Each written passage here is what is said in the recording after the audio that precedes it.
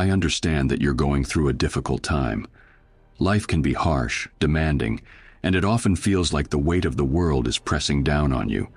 But remember, strength isn't just physical. It isn't about how many villains you can take down or how tall the buildings you can leap. True strength is the resolve to keep going. It's rising every morning, even when the night was too short or too long. It's in every step you take when all you want to do is stand still. It's facing those challenges, those fears, those doubts, and choosing to move forward. Life is a constant fight, not against others but against ourselves, against the parts of us that tell us to give up, to take the easy road, to hide in the shadows.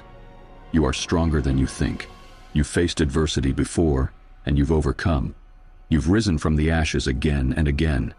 This moment right now, it's not the end. It's just a steep climb.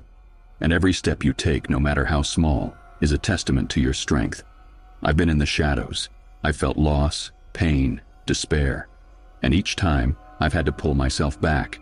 It wasn't easy. It was never easy. But it was necessary.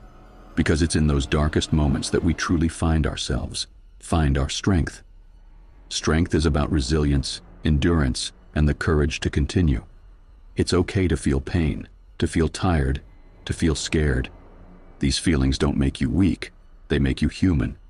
And it's this very humanity that gives us the capacity for true strength. So be strong, not for others but for yourself, because you are capable, because you are worthy, because you are stronger than you think.